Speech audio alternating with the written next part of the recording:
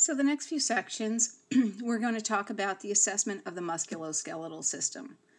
We're going to talk about taking a history. We're also going to talk about doing a physical exam. And we're going to talk about some of the diagnostic procedures that you might see in regard to the musculoskeletal system. Musculoskeletal disorders are the leading cause of disability in the United States. They have significant impact on quality of life for people, and the lack of mobility that's involved can also impact other systems. So no matter what specialty area you're in, you can encounter patients who have problems with the muscles, bones, nerves, and joints. And you need to know how to take care of these patients. So let's move along. So this section is involving the nursing assessment of the musculoskeletal system. There's a lot to discuss, but hopefully we'll be able to go through it pretty quickly because it's a review of what you learned in Nursing 137. You can find more information if you feel you need to review further in your Jarvis textbook and also in Chapter 40 of the Hinkle and Cheever MedSurg textbook. So the components of the assessment of the musculoskeletal system start with the history. And the key finding is usually going to be pain. So you want to do a thorough pain assessment. And you want to ask where the location, the severity, the character, the duration, the onset, the timing, things that make it better, things that make it worse, things the patient's tried. And you also want to note if there's any stiffness with the pain or any limitation of movement, because all of those things will give you a lot of information about what might be bothering this person and what might help them. For example, anyone who's ever broken a bone can probably remember that that pain feels sudden and sharp. It is immediately connected to the injury that preceded it, and it's also accompanied by swelling, deformity, and loss of function in the part that was the bone that was broken.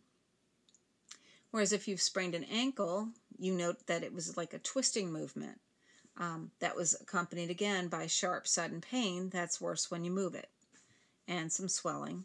On the other hand, things like arthritis might be sort of a generalized aching. It might be in all of the joints, or it might only be in a few of them. And that pain might start out really bad in the morning and get better as the person moves around and loosens up, and that would be more characteristic of rheumatic pain. Or it could be a pain that starts out as a dull aching and gets more intense as the day wears on, and those joints have to absorb more impact. Muscle strain pain can be very acute and intense, or it can be a dull aching, and it sort of depends on what you did to the muscle to make it hurt. So get as much information as you can about the pain. If the pain is accompanied by any loss of motion or any limited range of motion, you want to assess that person's ability to carry out ADLs, because that's really important to note and to be able to help them. Okay, so along with pain, you're going to assess for any altered sensation. And the word that I want you to remember with that is called paresthesia. And the reason that it's kind of important for you to remember that is that it's going to be associated with the 5 Ps. And the 5 Ps are going to be something we need to know later on for cast care and anything else that might result in neurovascular compromise. So paresthesia can feel like tingling, burning, numbness, shooting sensations, and all of that is important to note. We want to know if there was any injury or trauma that preceded the pain or the complaint that the person came in with. And we want to get as much information as we can about that injury. Was it a fall? Was it a contact injury? Did that person get into a motor vehicle accident? We want to know when the injury occurred or when the trauma happened and what was there about it. Was it a blunt trauma? You want to get as much information as you can about that injury. Sometimes old injuries can be problematic long after the recovery process has been completed. So make sure that you're questioning your patient about those things. We want to get any information about disease processes. For example, does that person have disc dysfunction in the vertebral discs? We want to know if that person has any history of gout or arthritis, any history of osteoporosis. And we want to note some diseases that might not seem directly related to the musculoskeletal system, but that may have impact. For example, does that person have cancer? Cancer can lead to bone metastasis, and it can lead to pathological fractures. We want to know if that person has renal disease. Disorders of the kidney have serious impact on bone. We want to note if that person has thyroid disorders, because the Graves' disease, the hyperthyroidism, will lead to bone loss, as will Cushing's syndrome. And Cushing's syndrome is an excessive release of cortisol or excessive cortisol from steroid treatments. So while we're talking about steroids, let's just kind of put our medications down here. I'm going to star that because I want you to remember it. For most of this presentation, I want you to follow your stars, and there will be a wrap-up screen where we talk about key points that are important to know. But if I put a star next to something, and you know what, in fact, I'm going to put a star next to this word here, just so you remember it for later, so you can put it into context. But when we talk about medications, the reason that I'm giving that a star is that there's a certain class of medications that cause serious problems in the musculoskeletal system, and they are, corticosteroids. And in this class, let's move that up a little bit. I'll actually kind of put it over here. In this class are your prednisone, methylprednisolone, betamethasone, dexamethasone, that SONE, hydrocortisone. If a person is taking those medications, those corticosteroids, for long term, they have effects on bone and muscle. Sometimes people take corticosteroids for disorders of the musculoskeletal system to decrease inflammation. So it's important to note if that person is on those meds and how they're responding to them. Other things that are important in the history, let's talk about nutrition. And you're going to get some more information on this, but please take note of the fact that certain nutrients have serious impact on the musculoskeletal system, particularly calcium, vitamin D, magnesium, and phosphorus. Okay, so calcium is the primary mineral when we are discussing bone health. It constantly comes up. It's going to be the one thing that you want to educate your patient on.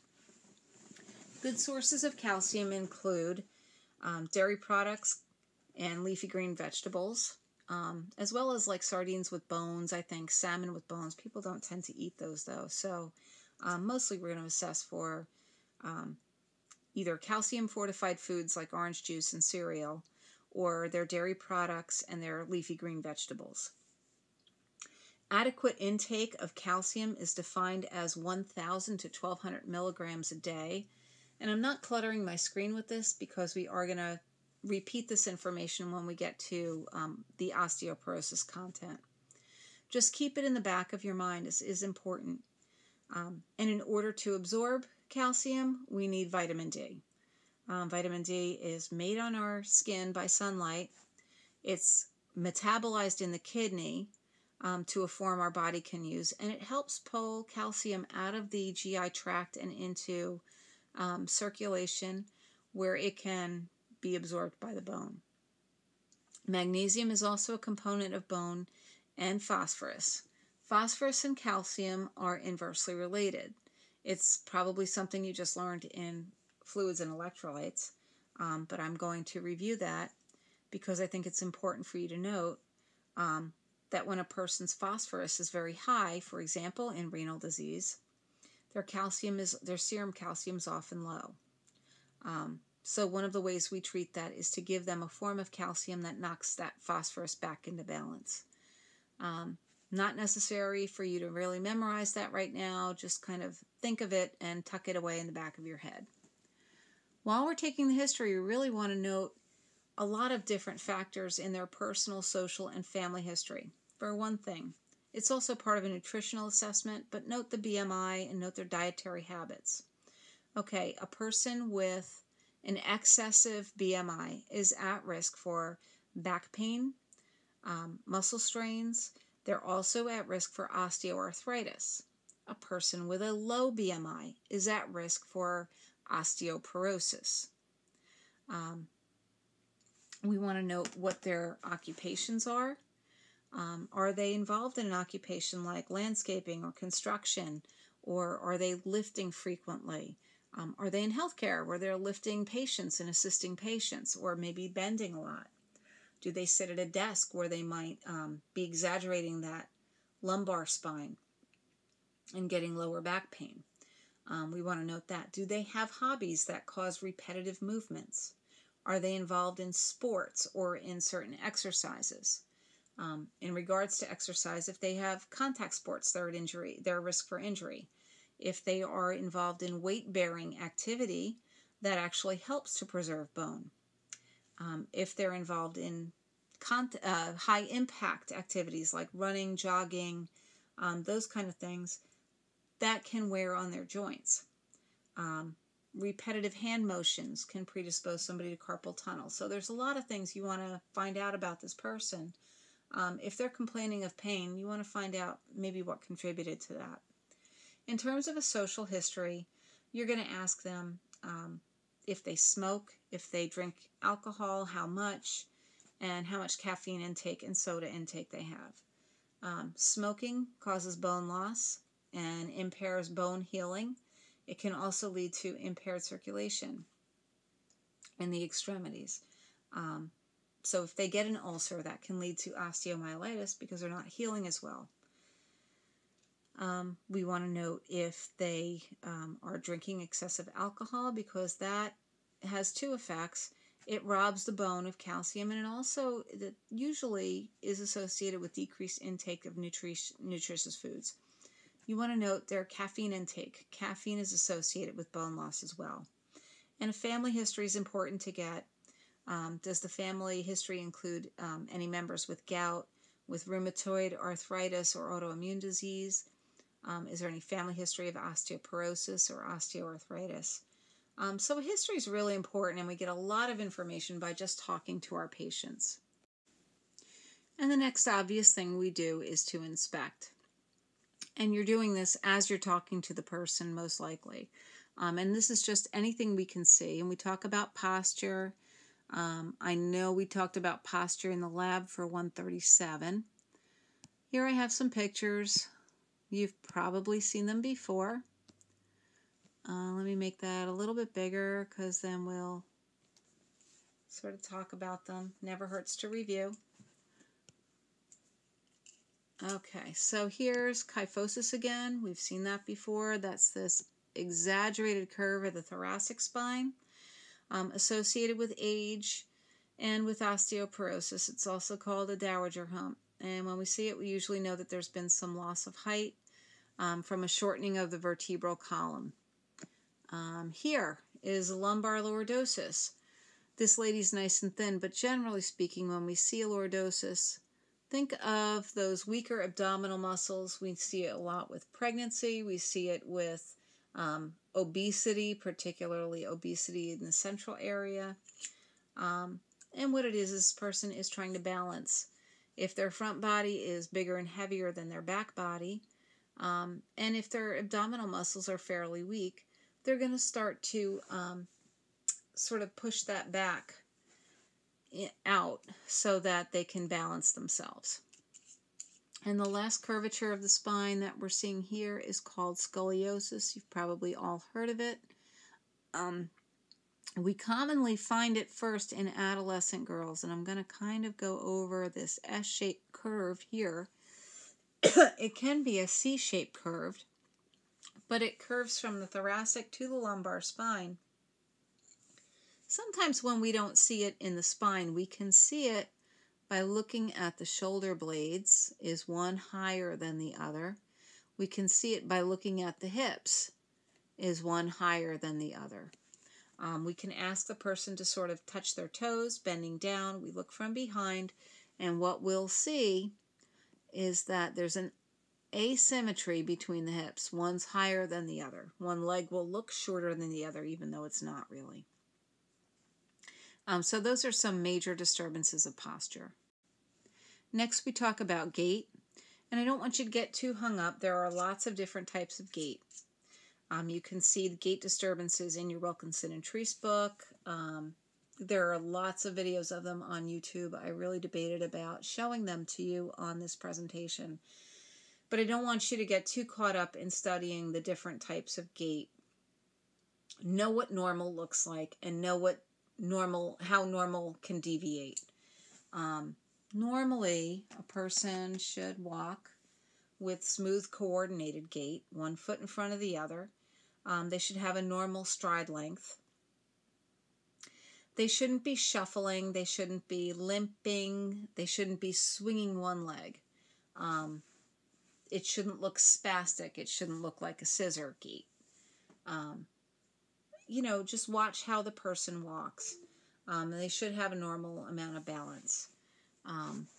As we get through different disorders like Parkinson's, which won't be part of this unit, or like stroke, those are more neurological disorders, CP, then we can talk about different gait disturbances. For now, just look at the person's gait and get an idea of how they're walking. The biggest gait you're probably going to see with a musculoskeletal injury is in the antalgic gait. Again, don't get hung up on it. Just look for normal, and if you don't see that, note it. Now we're talking about deformity. If you see any deformities, and there's all different types of deformities. Let's see if I can get you some good. There's one. Okay, so something like that. Obviously not normal. So you would want to note that. And something like that. Here we can look at the deformity of the hands caused by arthritis. There's an ulnar drift. It's these fingers drifting down, out to the side. There's that boutonniere sign. I'm not really seeing the swan neck deformity, but that's probably next. And I see some nodules. So those are kind of things that you're going to look at. You're also going to want to assess the range of motion. And if you note any limitations, definitely let the provider know, because that's going to tell you a lot about that person's overall function. And you're going to note the condition of the joints. And we just saw a picture of somebody whose joints look obviously deformed. You're also going to, look for any kind of redness, any nodules, any swelling, in addition to those more obvious deformities. Okay, and after inspection, we get to palpation. Make that a little bit bigger. Okay, so when you palpate over the joints and muscles, you're going to note if you feel any warmth, sensation of warmth. You're going to note coolness. When you do your neurovascular checks, coolness could be a lack of circulation to the extremity, distal to the injury. Heat is usually inflammation. Look for swelling. Swelling accompanies most injuries. It also accompanies most inflammation processes. You're going to look for tenderness. Try not to elicit too much tenderness. If you feel that somebody's having a lot of pain or resistance when you palpate, you can stop and just note that there was tenderness. Muscle strength. There were a lot of good tests of muscle strength in your Jarvis textbook, and there was a good description of how you would document your findings from 0 to 5. Testing muscle strength is very important. Obviously. Nodules, we saw some nodules. Let's see if I can find you some more. Here we go. Okay, so you would palpate over here and sort of feel, are they hard, are they movable, are they along the tendon? So that's an important assessment to make. Now we're going to get to crepitus. Crepitus is it's sometimes described as a grating sound. or a crunching sound. It can also be assessed as a scraping or grating sensation, and what crepitus comes from, generally speaking, when we're talking about musculoskeletal disorders, is bone rubbing on bone. If it's a fracture, those bone fragments are rubbing against each other. What I want you to take home for crepitus, okay, this is the important point, and it will be repeated as we get to something a little bit more substantial with the content. Once you feel crepitus, or once you assess crepitus, because you might be hearing it as a crunching or grating sound, stop palpating. Do not try to keep eliciting crepitus. And I will give you a story to go with this. I was working in newborn with another nurse. She went to a delivery. Baby had a shoulder dystocia, and she suspected a fracture of the clavicle. Baby wasn't moving both arms equally. So she very gently palpated, and she thought she assessed crepitus. So rather than have confidence in her assessment and call the doctor, she asked one of the other nurses to check her finding. The other nurse came over, was not nearly as gentle, sort of had this belief that you can't break the babies, that's just not possible, and she kept assessing for crepitus and said, "I don't feel anything, it feels fine." Well, the second nurse, whether it was first nurse or second nurse, I'm really not even sure, somebody who was palpating in that area with the clavicles actually punctured the lung with one of the bone fragments, and the baby ended up with a pneumothorax. And that's something you definitely don't want to do. You can take an open fracture, a closed fracture, and turn it into an open fracture by continually trying to elicit that crepitus. So that really is a pretty good summary of the assessment of the musculoskeletal system. Again, it's not meant to be a thorough, in-depth analysis. It is a review of what you learn in Nursing 137. Oh, wait. Okay, so we're ready to talk about the diagnostic evaluation for the musculoskeletal system. The mainstay of diagnostic studies are the imaging studies. And mostly when we talk about looking at bones and joints and muscles, we look at x-rays. CT scans and MRIs give us even more detailed information. X-rays allow us to look at bone density to some extent, although you might not see changes associated with osteoporosis on an X-ray. You're going to see things about bone texture, bone integrity. A fracture will show up on an X-ray. You'll see erosion of the bones or joints, and you'll see changes in bone relationships. They tell us a lot about the structures surrounding the bones also, particularly the joint capsules, and we can take special x-rays for different purposes. Often we need the patient to be very still while we look at serial x-ray. We take serial pictures. You can have antero-posterior pictures, lateral views, but you're going to be looking at that affected part from different angles. It's important for that patient not to wear any jewelry or zippers or anything that could interfere with the imaging. A CT scan is computed tomography, and we can do that with or without contrast medium. It gives us a very detailed picture, and I'm going to show you what one of those might look like. And here's one here. I'll shrink it down a little bit. But you can see that that picture is much, much more detailed than your standard 2D x-ray. It involves taking a lot of different pictures from different angles. And we can see tumors. We can look at injury to soft tissue, ligaments, tendons. If there's trauma, we can see things that we might not be able to see on an x-ray, such as bleeding in the soft tissues. So that's your CT scan.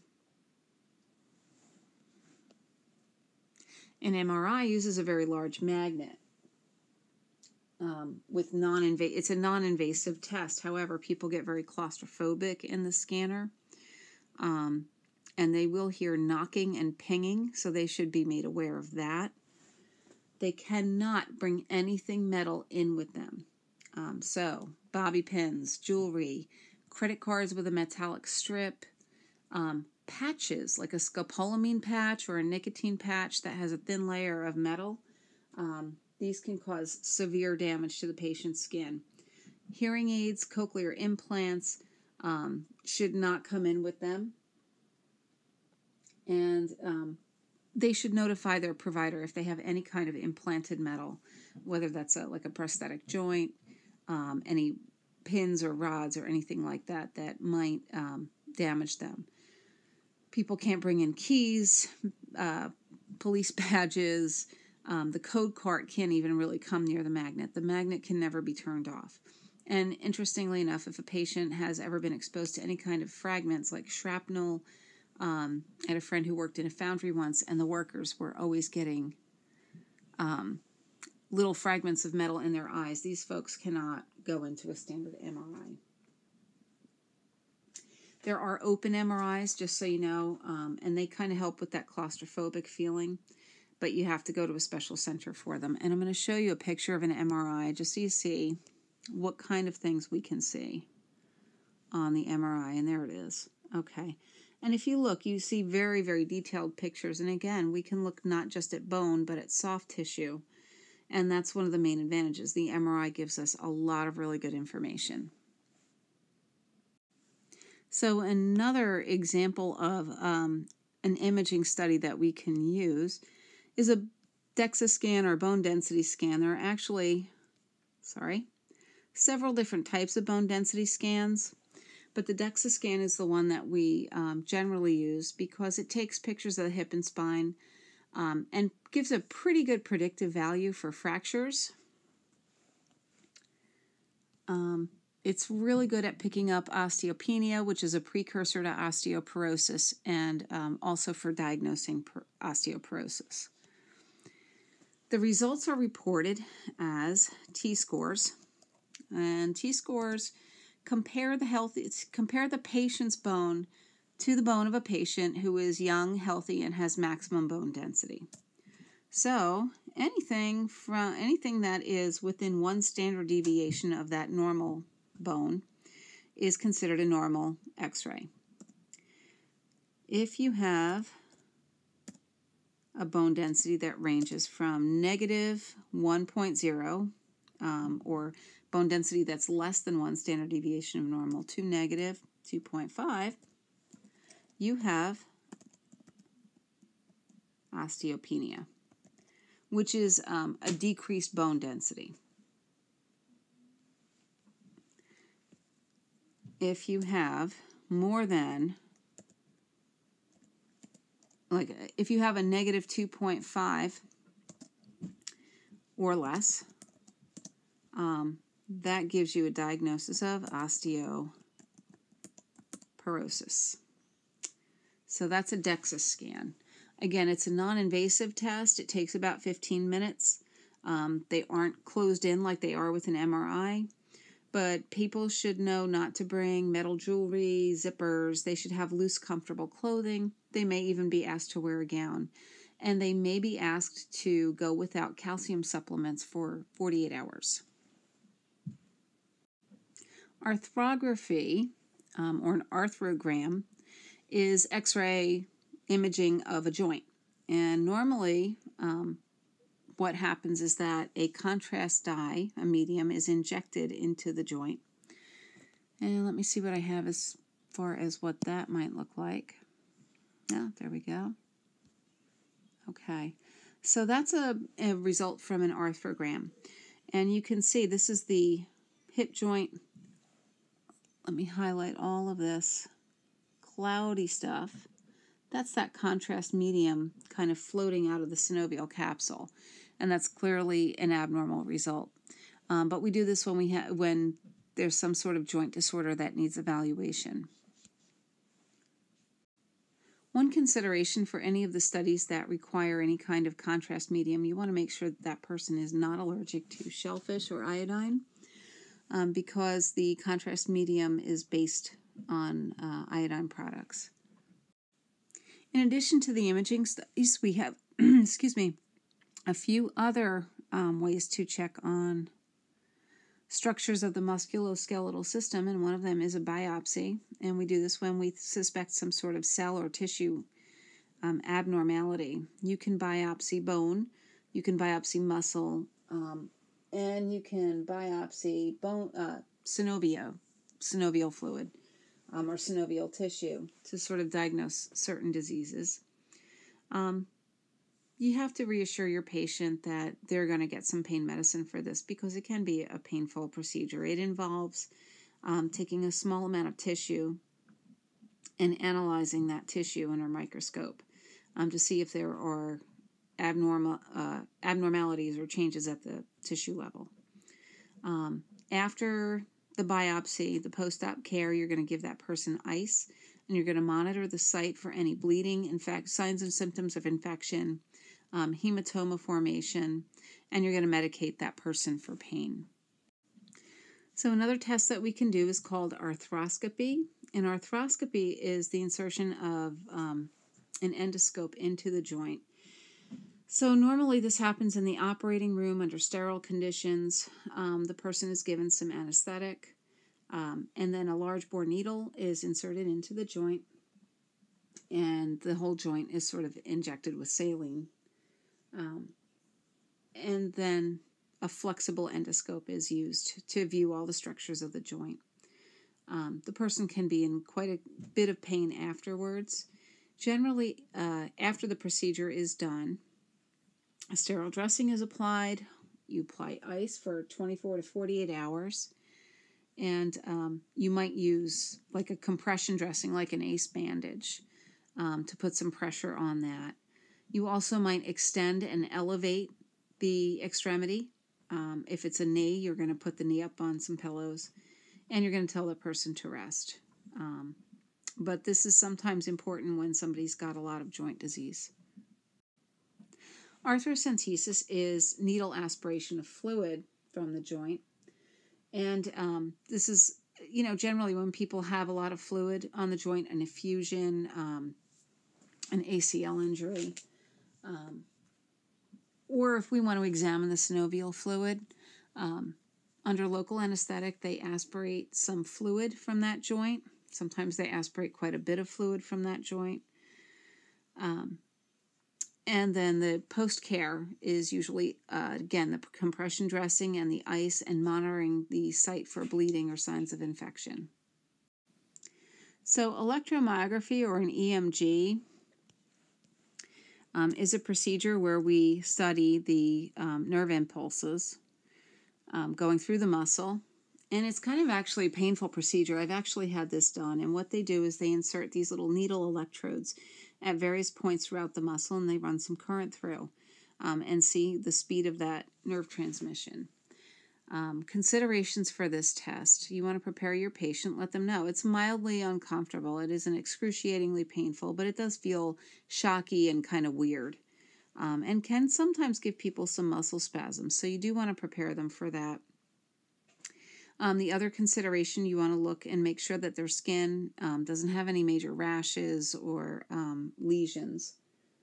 And you want to tell that person, don't use any skin lotion or cream on the day of the procedure.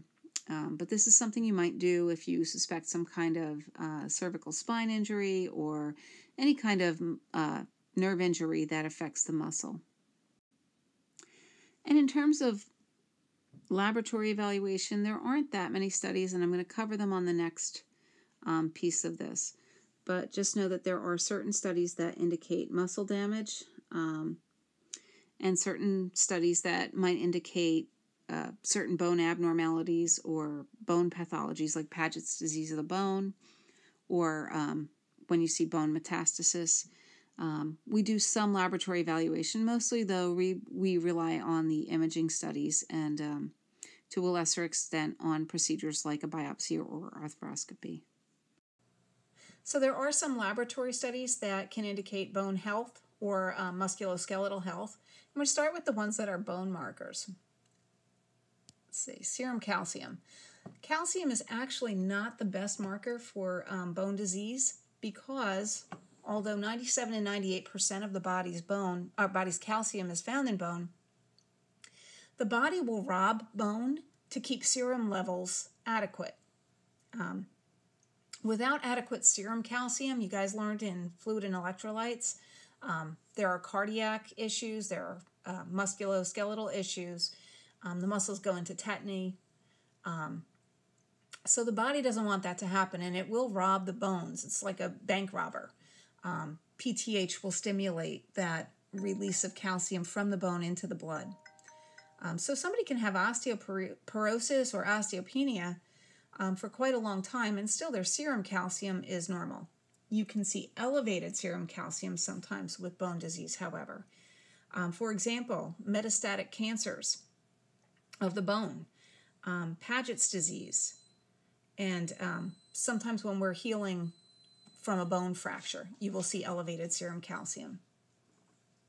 Serum phosphorus is inversely relational to serum calcium. And sometimes we do see this, again, abnormally. Most of the time when you see an elevated phosphorus level, it's really coming from the kidneys. But every once in a while you will see it associated with conditions like bone fractures, bone tumors, and acromegaly. Acromegaly is that accelerated growth. If you ever saw The Princess Bride, Andre the Giant, one of my favorite movies, he had acromegaly, and there was an excessive growth of the bone. Hypophosphatemia can be associated with osteomalacia. That's a condition we're going to talk about in our third lecture for this series.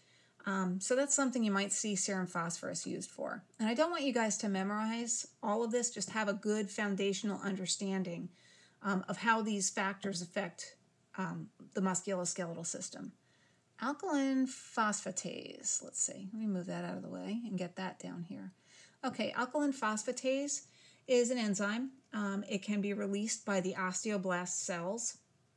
So anytime we're growing bone or repairing bone, we see elevated levels of alkaline phosphatase. So you'll see it, for example, in a bone fracture. You may see it you always see it in the last trimester of pregnancy when the mom is growing bone for the fetus, or, making factors that help the fetus grow bone. But you'll also see it in abnormal conditions of the bone, like metastatic cancer, bone mets, Paget's disease of the bone, which we'll cover later, and osteomalacia. And those are all conditions we'll talk about later. So it's good that you know that these factors are involved. Now, also we look at these factors, the calcitonin, PTH, and vitamin D. These are all metabolic components or indicators of metabolic bone status. Calcitonin is a hormone that stimulates bone formation.